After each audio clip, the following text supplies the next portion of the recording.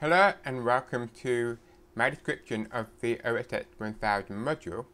My name is Andy Davies. I'm an academic in the School of Ocean Sciences and I'm in charge of overseeing the tutorial module, which basically means that I keep an eye on its performance, deal with all the paperwork in the background. For this module, the most important person that you'll know will be your personal tutor. They will be the primary contact for everything that you do. I have a relatively little role in anything that you engage with.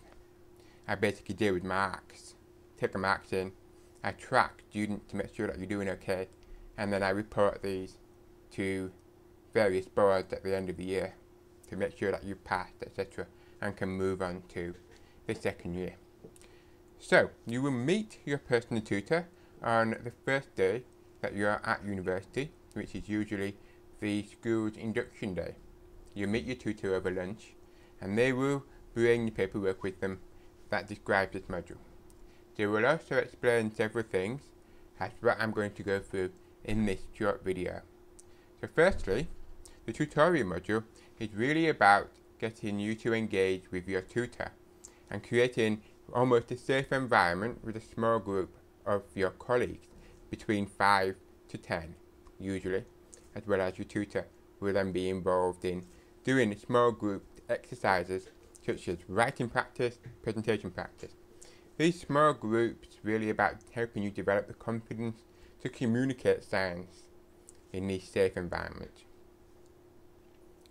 In timetable, you will see that there's many slots booked. Usually Mondays, Tuesdays, etc. There's an hour slot available on several days. These are not for you to turn up to every single one. You should wait until your tutor has contacted you, usually by email, to organise the tutorial session for the coming weeks. They're just placeholders where everybody in the school is available so that we can facilitate tutorials being arranged. You must wait for your tutor to contact you before you turn up anywhere. They will tell you where it is, and they will also tell you what time. They should give you some idea of what you're going to do as part of that particular session.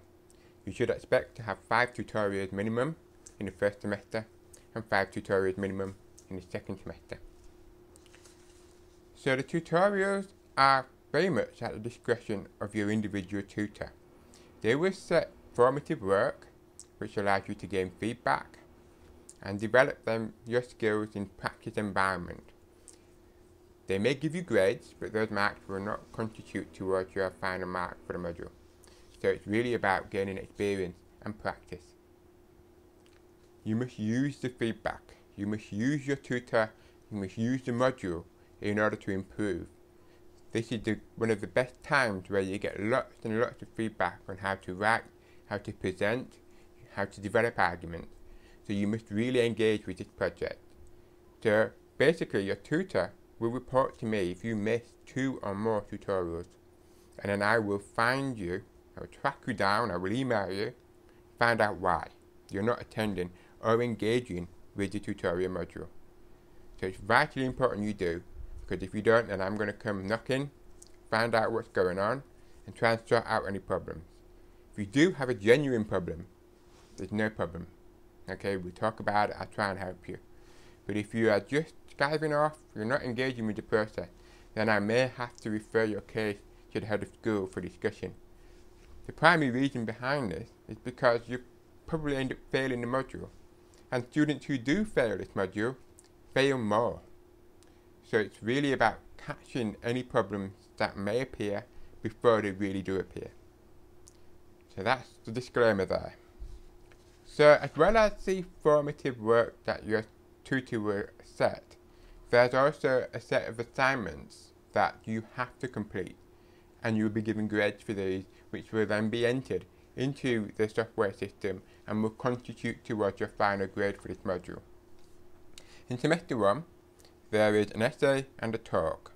The essay is worth 15% of the total module mark, and the talk is worth 10% of the total module mark.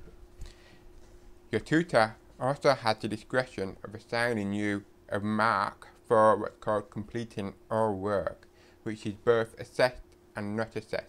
and that's worth 10% as well.